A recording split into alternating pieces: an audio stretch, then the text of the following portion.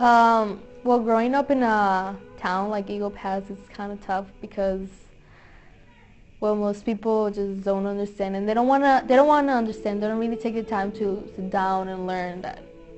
They just go for the first thing they hear, which is, oh, being gay is sin, you're going to hell.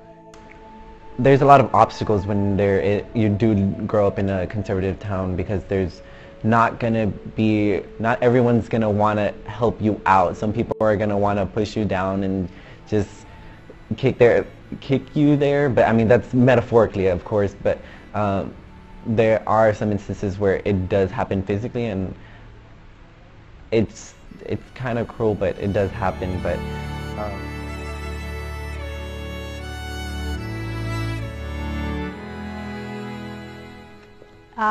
no, my parents do not know that I'm gay.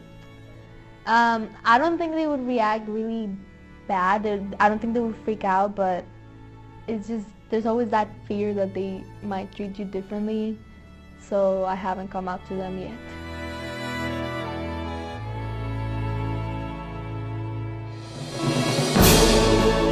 well, I'm pretty grateful that I'm a part of the LGBT community, because I don't know, there's just so much life and vibrance. I just couldn't imagine my life without it. I don't know, it's crazy. But yes, I know I could have been,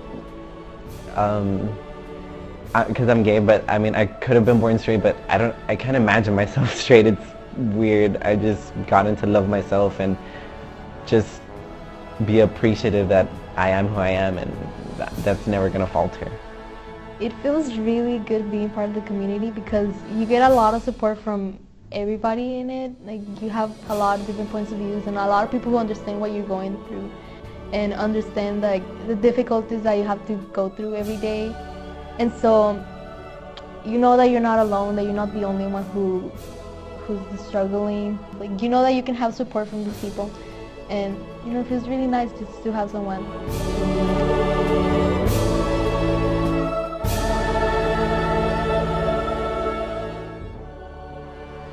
Well, the advice that I have that I would like to give people who are questioning themselves is go for it. I mean, if you are questioning yourself, then explore every possibility. Just don't have what ifs, don't have regrets. Live life knowing that you have tried yourself, you have explored, because exploring yourself is fun and you get to know things about yourself that you probably wouldn't have known if you didn't. So go crazy.